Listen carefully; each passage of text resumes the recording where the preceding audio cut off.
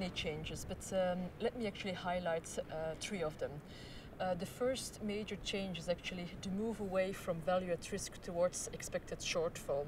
So value at risk has many deficiencies. For example, it doesn't capture very well the tail risk. And that's why the Basel Committee decided to move away from value at risk and to introduce expected shortfall metrics. And to be precise, they introduced a 97.5% expected shortfall. There's some challenges as well with using that metrics. For example, backtesting is a challenge. It remains to be an academic exercise, not fully resolved yet. The second biggest change is actually the introduction of the market liquidity horizon. During the financial crisis, we've seen an impairment of liquidity in various asset markets. Banks were not able to sell illiquid assets anymore. They were not able to hedge the assets anymore, at least not at the same price, without affecting actually the prices. And that's why the Basel Committee introduced the concept of a liquidity, a market liquidity horizon. That's not straightforward because you do not always have the underlying data to calculate the horizon. The methodologies need to be correct in order to make everything consistent from a risk perspective. So quite some challenges and changes there as well. The third biggest change is the P&L attribution process that banks need to have in place at a desk level. So that's a key change. So banks really need to have this process in place. They have to demonstrate that the risk factors that they're using in their risk models really drive the P&L, that they're significant enough.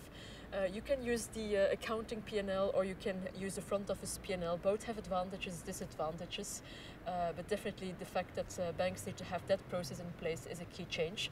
So in sum, many changes. We highlighted three of them: in the move away from value at risk towards expected shortfall, the introduction of the market liquidity horizon, and the fact that banks need to have a P&L attribution process in place.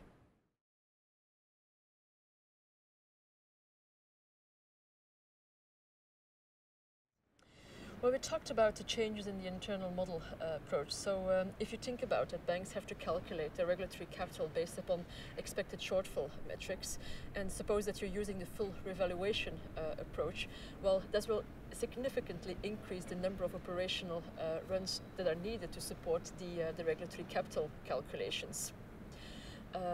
This comes actually in addition to the requirements that you have to do this on an asset class basis. You have to configure the system in a business as usual and in a stressed environment.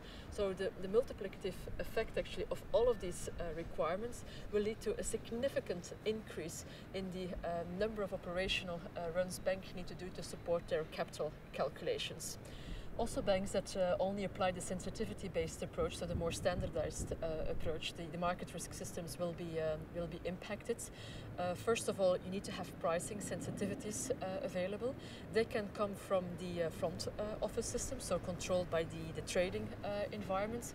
They can also come actually from a standalone pricing risk management system, which ensures more model and data independence. Wherever they come from, it's really important, it's really key actually that there's a high degree of transparency related to the input, related to the calculations that produce the sensitivities, and this is very much in order to reduce the model risk. Secondly, banks will need to revisit their hedging strategies. If very often banks actually hedge their risk positions in the banking books by entering into derivative trades with external counterparties.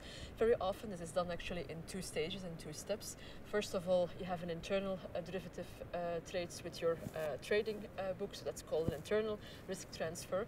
In a second step, then you have an offsetting derivative trade done and executed by the trading book with external counterparties.